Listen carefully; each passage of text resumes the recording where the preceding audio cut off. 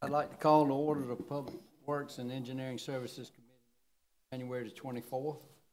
Already having the invocation and pledge. Have a full quorum. All of the previous meeting minutes.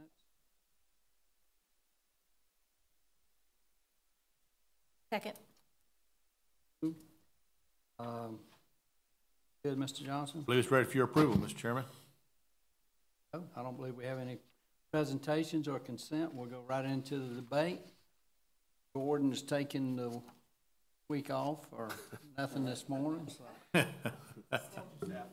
Oh, okay. Good man. Thank you for that. Thank you. All right. First, I'm going to ask Mr. Prather to come up and present an item for a contract for some more design work. Morning, Stephen. Have a good weekend. I only have one item for y'all's consideration this morning. It's a professional services contract with Chris Booker and Associates. This is for architectural design for the coroner's office. They're planning to have an addition out there and some renovation. Renovation would include a new generator, new roof. If y'all been by there, you've seen the building kind of fall in disrepair. So this will give them some more space and a facelift that's very needed. So staff recommends the contract with Chris Booker in the amount of $56,000, and this will be funded by ARPA. Move to consent. Second. So moved. Thank you, Steve. All right, Mr. Titus.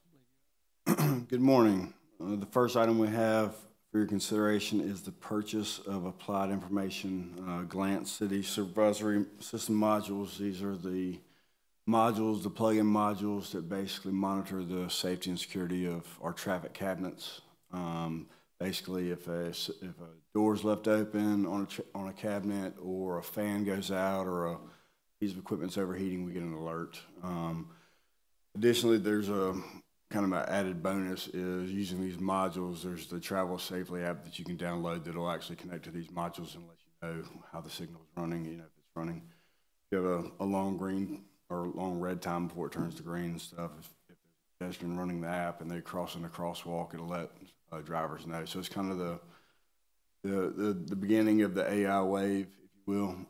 This will be the third round of the deployment of these modules. We've already done 2 rounds. This will be the third. We expect one more round after this year, next year, to fulfill the remaining cabinets that don't have them. All new traffic signals, we require these to be installed in them. So the total purchase price is $69,150.08. The budget, we budgeted $73,400, I think, in this year's budget for this. We funded out of IPTF. Staff recommends approval.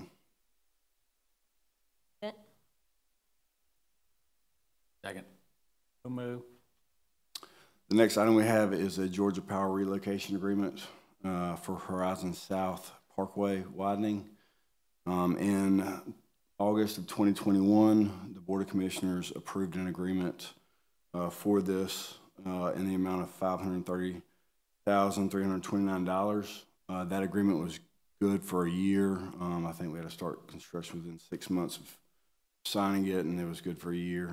However, that's lapsed, and since Georgia Power has come back with a revised agreement in an amount not to exceed $605,303, it is TIA reimbursable. The project has been awarded to E.R. Snell, and we expect to issue that notice to proceed any day now. We're waiting on bonds and whatnot to complete the contract from E.R. Snell. Staff recommends.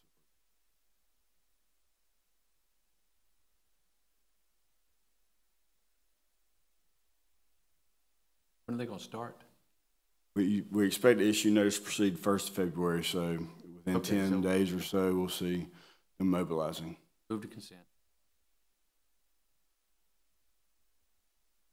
The next item we have is acceptance of improvements for River Oaks Phase 3 to include the road, storm, water, and sanitary sewer, along with the rights of way and easements. This one does not have a detention pond. Detention ponds were built in previous phases.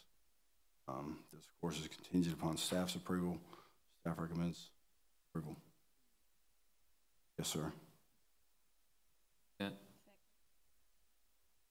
And the last item we have is acceptance of improvements for Tillery Park Section 2, the road, water, sanitary sewer, storm sewer, and this one does have a detention pond.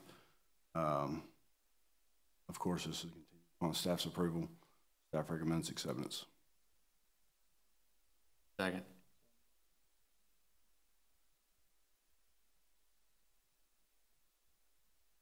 Have we have any?